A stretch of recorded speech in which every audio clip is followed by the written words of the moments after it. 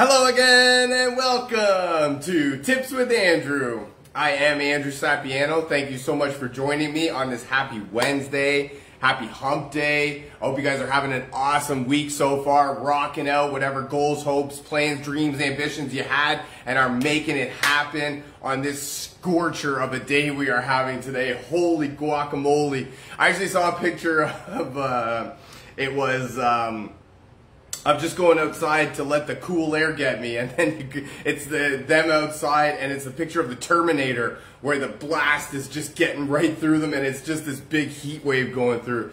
Cause and I thought that was funny because it's like record temperature out there. So definitely, you know, make sure you're staying hydrated. Make sure you're putting on the sunscreen. Make sure you're taking breaks when you need to. Don't go all day every day. And you know, make sure you take care of yourself because you know, as much as extreme cold can be really bad for you, extreme heat can be really bad for you. So just make sure that you're taking the necessary precautions to help yourself.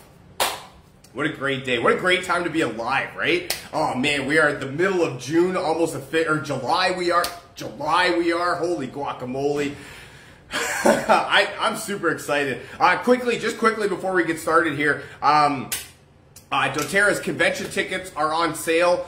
This is the event, right? If you're interested in essential oils, alternative medicine, right? Natural, alternative things, holistic stuff like that. This is definitely the event that you do not want to miss. It's a week-long gathering of inspiration, education, just an overall fun time, just a great time. It's called Connection. Actually, I think, I can't remember what this year's called. I think it's Hope, actually. But, you know, it's really a great time. So definitely, if you're interested, definitely reach out to me, drop me a comment, send me a message. We'll get you rocking and rolling. It's going to be in person in Utah, but there's also an online live stream version of it. So that's definitely reach out to me. We'll get you rocking and rolling. Alrighty. Let's get into today's topic. Yes, I'm actually excited about this one because this is actually a topic that we never actually think about. I like thinking about and talking about the stuff that we don't actually think about in our lives, right? On a daily basis. And it's not, it's not, quote unquote our fault. It's just that we do, right? We have very busy on-the-go lifestyles. We don't always have time to do everything that we want to do always. And I can tell you that, like, right away, right off the bat. I mean, just follow along for a real quick minute here. You got to work. You got to do the at-home stuff, right? Laundry, cooking, cleaning. You got to do the gym stuff to keep the exercise. You got to do, some sort of personal development, right? Uplifting your game if you're trying to do a side business, right? That's a whole nother level thing. Then you've got kids. Right, and there's so much stuff going on. So that's where I wanted to come on and just give some tips, I like what I call to here some hidden secrets, right? To find out who you really are, what you really want in life, because this is really a thing, an activity that we don't normally do on a daily basis. Everybody, I liked what I read. Is that everybody can give us an opinion. Actually, we talked yesterday about how to not get over how to not let people's opinions dictate your life, and that's it right away, right? People have opinions on everything, right? People will give you their thoughts on everything, but right, you ask them to think about themselves. Tell me about you. That's really the question in the interview process. That really throws you off the railings, right? If you're looking for a new job, the one question that gets you more than anything is tell us about yourself. Say, what? What do you mean? I'm like, awesome, man. Great stuff comes out of me and I just ooze excitement all day, every day, right? But that's it, right? We don't really take the time out of our schedules to decide what we want because we don't really ever see the benefit in it, right? And I get it, right? We're very, result-orientated people. We need the instant gratification, and for us, we can't really fathom, taking a long period of time to accomplish something, right? And it's nothing more than we go to work today for this week, and then next week we get paid, or in 2 weeks we get paid, right? Whatever it is. I worked at I remember a reffing company that they paid once a year. That was actually interesting. You really got to be on top of your stuff.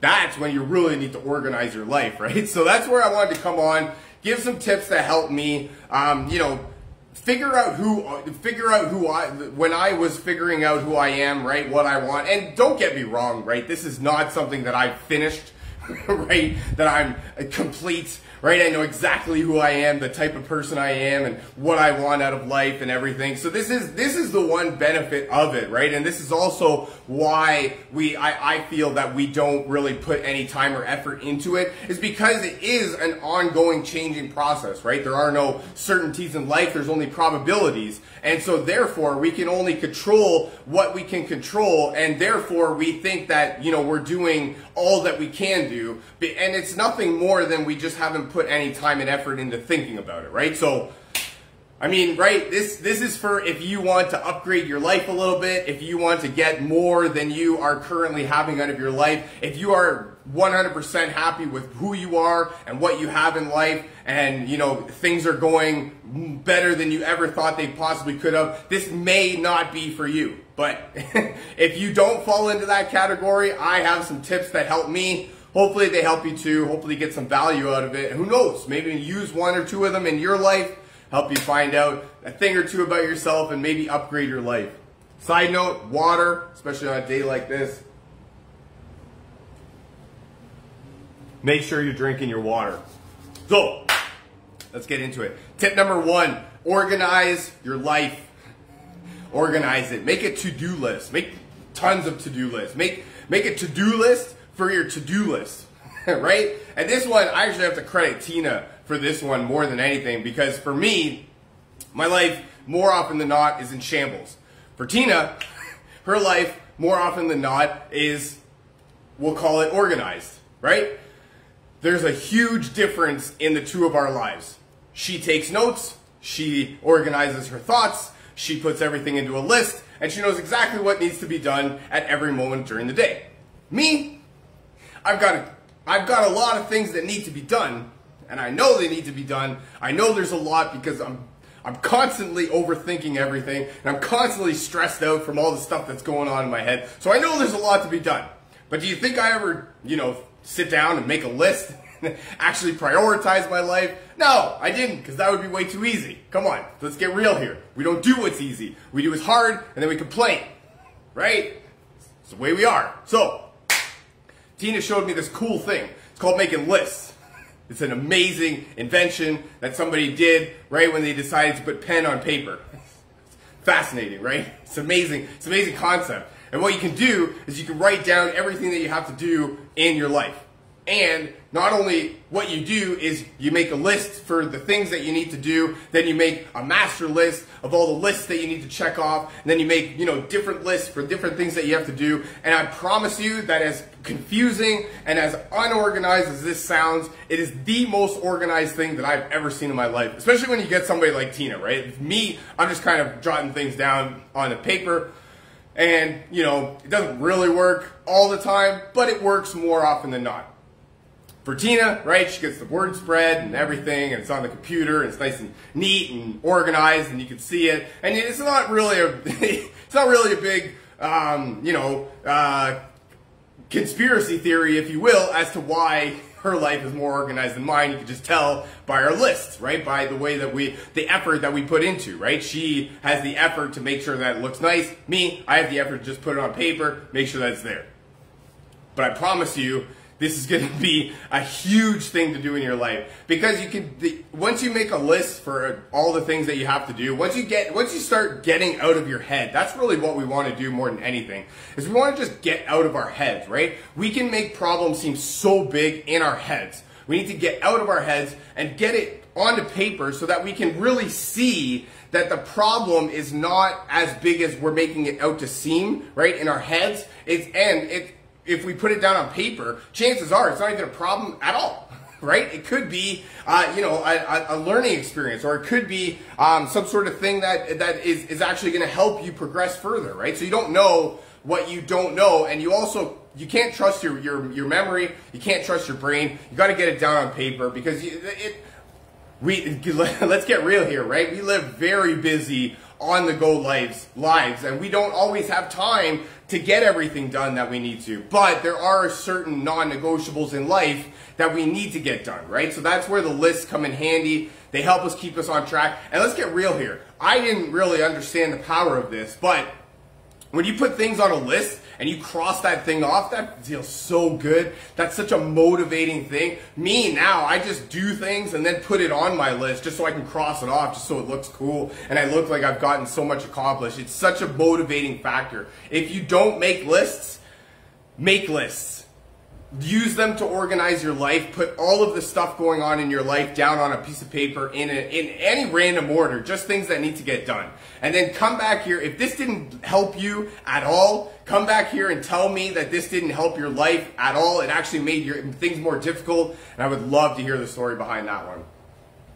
Number 2, abandon the negative and then / right? Really embrace the positive, because this is what it is, right? I actually read a quote, or not a quote, but I read something the other day of, we are very quick to be negative, right? We're very quick to judge ourselves, to judge other people, to think the worst of situations, and we're very slow to celebrate our wins and to think about positive things, right? And to think, positively about ourselves, right? And I'm very bad for this too. I'm not going to sit here and tell you that I'm the most positive person in the history of life all the time, right? I do get my negative moments. I get moments just like the rest of us, right? Nobody's perfect. And that's really what we need to realize, right? We're not perfect creatures. We are not perfect beings. And even those quote-unquote perfect people that you see on the internet, Instagram, Facebook, right? TikTok, they're not perfect. They are everything photoshopped and, made to look in every aspect perfect, because they have to sell stuff, right? It's a sales, it's a marketing tactic, and it's actually put there for a reason, right? Just as the same reason that, they put bigger women or bigger people now in ads as sort of like, everybody is accepted, right? Before it used to be, super hot or super good looking women, right? They were really thin. They had, the big kahunas, they had the blonde hair, the blue eyes, and they did their job. They sold what they were supposed to sell, right? And that really has made us self-conscious, to say the least, about really everything that we do in our lives, right? And it's nothing more than, when we're trying to compare ourselves to, a superstar, an actor, an actress, right? Somebody that quote-unquote has it together, right? Even though nobody has it together. One of the really things that I've thought about that's really kind of been my,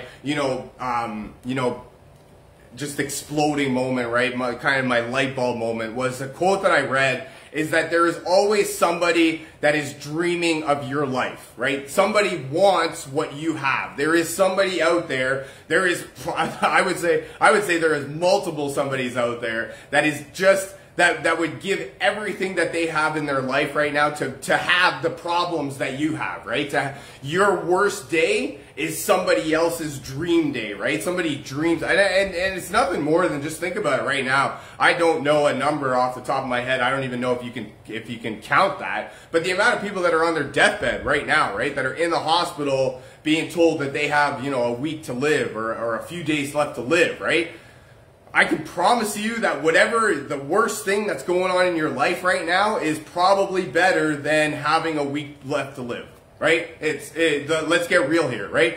Unless you just had somebody in your family pass away, or you yourself are about to pass away or have some, weird degenerative disease, chances are you're not, you're doing better than somebody that's about to die, right? So that's where you just need to get the negative out of your life. And it's not going to be easy. It is not. It is so much easier for us to think negative especially about ourselves, than it is to think positive. So that's why, actually, there's 2 things that I really like doing that have really helped me. Number 1 is to make a gratitude journal. And this is really something that you need to be thinking of more than anything, because until you are thankful and grateful for what you have, there's no way that you can come into more. There's no way that you can become more And that's just the way it is. That's just the law. That's how it works, right? So start being grateful for what you have. And not only that, but, you know, right?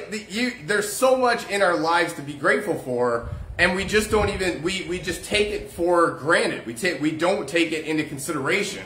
I mean, you know, right now, there's people in the world that are literally choosing between paying rent and putting food on the table, right? So they are literally starving in order for them to have a house over their head. And that's what I mean, right? But even that, they have a house over their head, right? They have clothes to wear. They have, you know, some sort of ability to provide for themselves, for their family, right? And that's something to be grateful for. Also, you think about all the stuff that put into it, right? You know, this bed that we have right here. There's somebody that thought of the idea, grateful for that put the material together. Somebody grew the rubber tree to make the material, and then cut down the tree to make it into the material, right? So that's, you know, there's so many things to be grateful for, and it's one of those things that we have to go out of our way to really understand that until we are really grateful for what we have, there's not too much more that we can get in our lives, because we're always just thinking negative, right? And if we're always thinking negative, chances are, right, maybe not, but chances are negative things are going to keep happening in your life. And if you start thinking positive, right now, maybe I'm crazy. Maybe I'm, you know, completely off my haywire here, and I'm not onto anything. But I can promise you that if you have been thinking negative, and negative things have happened to you, try thinking positive. Right? I don't know, try it.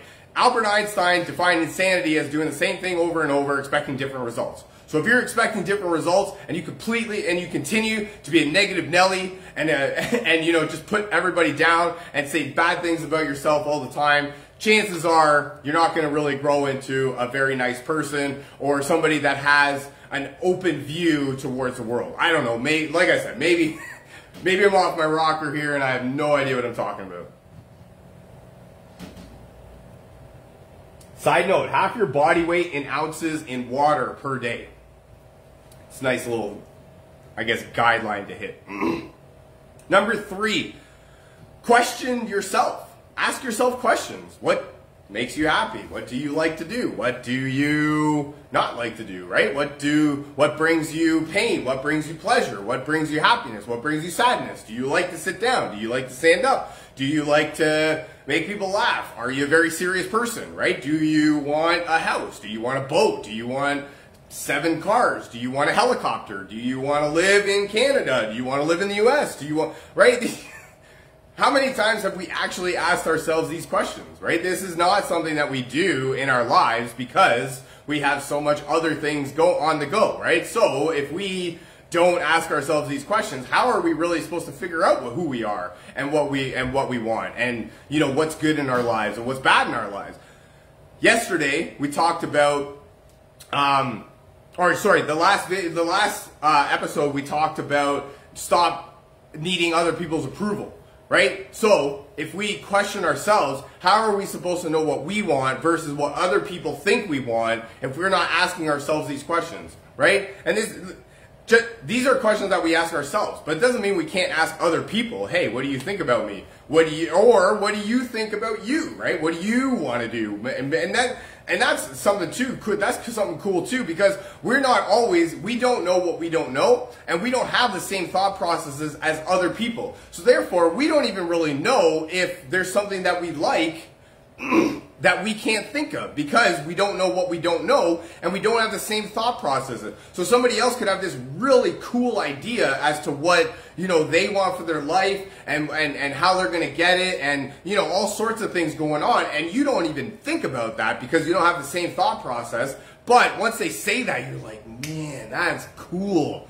I can get behind that, right? That seems like something that would be interesting to me. I don't know, right? So That's also another thing too. We need to question other people, ask them about what they're thinking about. I promise you they won't be able to know, right? As much as you don't know what you want, other people aren't just sitting there going, man, I'm so glad that I've got everything that I've always wanted, and I'm the most amazing person in the world, and I'm the person that I wanted to be since day one. I can promise you that there's not that many people out there that are like that.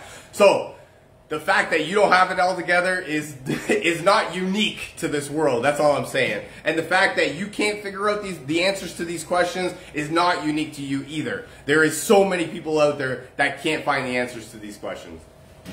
And my last tip more than anything is to find a coach. Right? Find somebody that can help you out, that has been that sort of, that been there, done that type person that, can help you organize your thoughts. I just said it before, right? You got a to-do list longer than you can even see, right? And that's it, right? Life's hard. And really, if we could do it by ourselves, we probably would have done it already. And that's where I suggest, right? A certified life coach like myself, I would definitely recommend booking a free consultation. It doesn't have to be with me, but I would definitely recommend booking a consultation. Mine are free, and just to see if this is something that you're interested in. Finding help, asking for help. For me, I can tell you that asking for help. Some people think that it makes you a loser, or it makes you who are you to ask for help? Like, you should have it figured out. And I can promise you that asking for help does not make you a lesser person. It actually makes you a stronger person, because you're admitting that you can't do it by yourself. And life is hard, right? We don't have no answer. Who is our answer? Our answer is Google.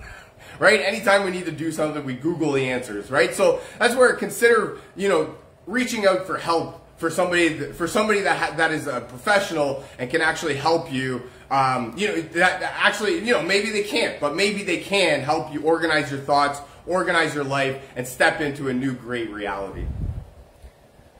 That's all I got for you for today.